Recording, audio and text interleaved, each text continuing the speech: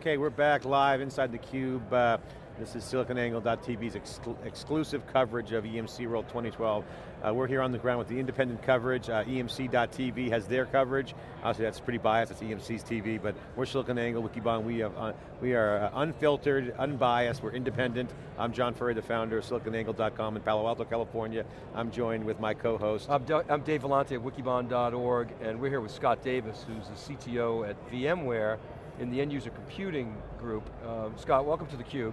Hey, glad to be here. And John, you know, you and I have talked a lot about the whole virtual desktop and that terminology, and I go back a couple of VMworlds ago, and we were trying to stamp desktop out of the terminology, try to get the industry to think more mobile, and I think we had an impact. Yeah. I think we changed the marketplace again, but we've always said, Dave, that VDI was kind of like a half-pregnant solution, didn't know really what it wanted to be, but ultimately we were always erring on the side of the edge of the network really needs to be secure, it needs to be dynamic and robust and take advantage of the applications that are in the cloud, and obviously with big data behind it. So to me, I think that's still the case. In fact, yesterday in San Francisco, I actually ran into old friend Simon Crosby, ex-CUBE alumni, who's doing Bromium, which is a edge-based security, kind of virtualization edge. So to me, I'm really big on this whole using virtualization in tandem at the edge to create a better user experience. So again, that's great messaging. How that renders into an actual product, love to hear what the updates are. And so we're building a collection of technologies. Things are far beyond just desktop virtualization now. So let me start by saying that our vision for the future is to be the post-PC era management platform. And that means instead of managing end user devices, you want to be managing users, their applications, and their data, and delivering them to endpoints of all types. We're in this post-PC era, people are using multiple devices throughout the day, and basically they just want their stuff on their devices. Except IT still has to deliver these capabilities with business SLAs, compliance, security, and high availability. So you will see all of our technologies fitting into that. So now, we're building a suite of technologies, a set of technologies, if you will. Let me talk about three kind of prongs of innovation. So one of them is about Windows. And in this world, Windows applications are clearly receding. Over time, I believe Windows is going to turn into a runtime environment for legacy Windows applications. We'll think about Windows not so much as a desktop, we'll think about it like we think about Flash today. It's a container or runtime for applications. And yesterday, we announced a acquisition that's very strategic for us. We purchased a company called Winova. So what Winova does is they have two core technologies. They do image layering, meaning they can break a physical or virtual system up into a collection of independently managed layers and replicate them in the data center.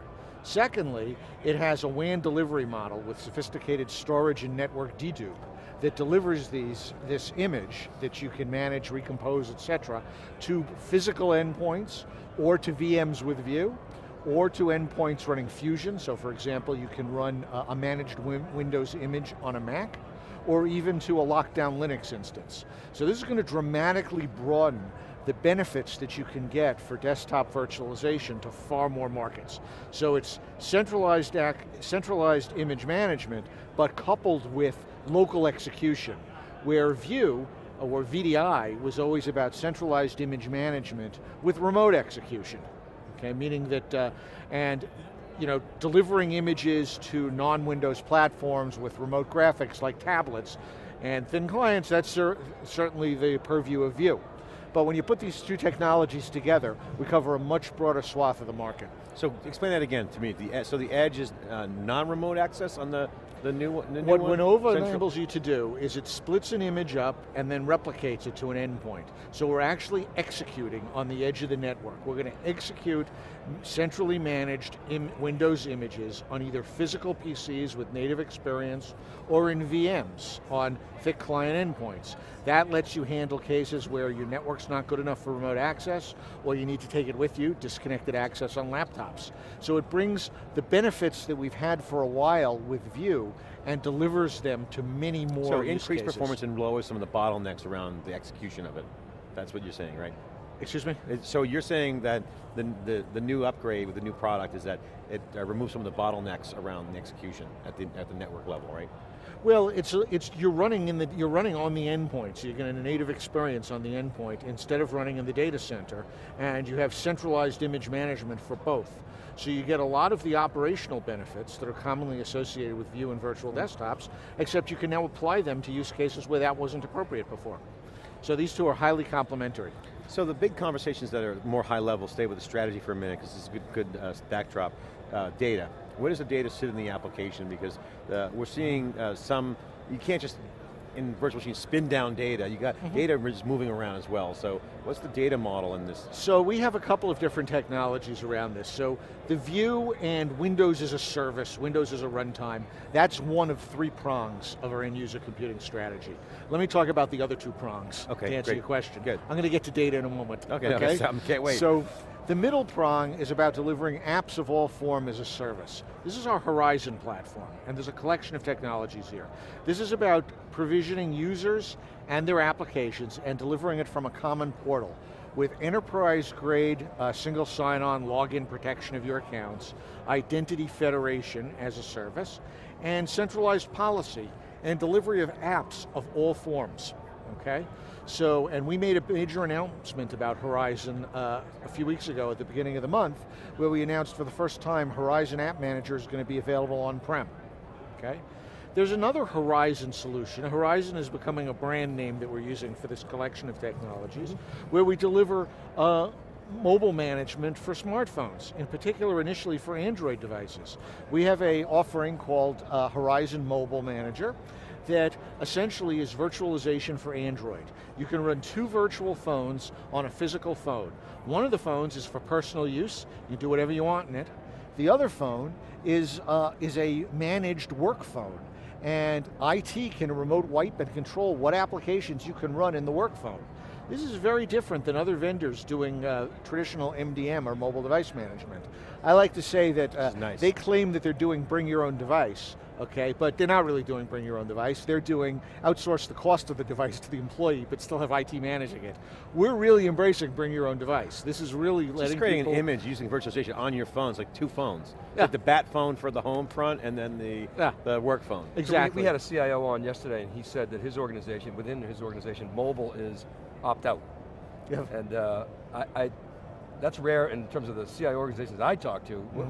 What are you seeing there? Well, what do you mean by opt-out? Basically, if you don't want mobile to be part of your IT set of services, you have to opt out of mobile. They're including that, as a fundamental part of the IT services portfolio. Okay, I'm not sure I understand what you mean by that or what he means by that. So you get a new employee, okay, and they've got a whole set of services, and sets of applications, they get a desktop, right? They get a mobile device, that is included as part of their whole package. Yeah. And if you don't want that, you have to opt out of it. Okay. As opposed to what you said before, which is outsource the cost of the mobile to the employees. Well, more and more what we see is employees want to bring the latest and greatest device they like into work and use it in work. So what we think CIOs need and what we are doing with our Horizon Mobile Management Platform is we need to give IT the facilities to really manage the business applications on the smartphone with the right security and isolation and let employees run what they want. I mean, let's face it, new mobile devices come out all the time. People want to run what they want to run. They don't want to be dictated by IT what they need to run. And basically bring your own device, to quote my esteemed colleague Vittorio Viorengo, is about being able to utilize the device that makes you look youngest. He's been on he was good on theCUBE at VMworld.